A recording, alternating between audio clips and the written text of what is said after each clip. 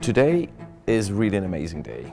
Tiffany and Patek Philippe, who have been together as partners across the Atlantic for exactly 170 years, announced that the final iteration of the much beloved Nautilus reference 5711 would come for one final round in a highly limited edition of 170 pieces with a Tiffany Blue dial and the so-called double signature, the signature of Tiffany & Co.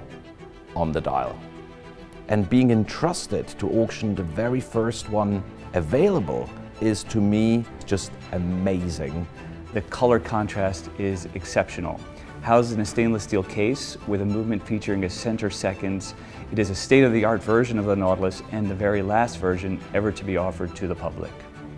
100% of the sales proceeds will benefit the Nature Conservancy. It was founded in 1951 and it is a historic nonprofit dedicated to preserving lands and rivers all around the world with projects in over 70 countries.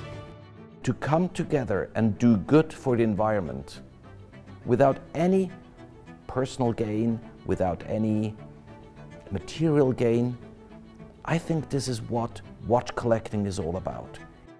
We're excited to offer this very special Patek Philippe Nautilus on December 11th and 12th at the 2021 New York Watch Auction. It is now on view starting December 7th through December 10th. And the sale will be on Saturday morning, 10 a.m. As lot number 1T.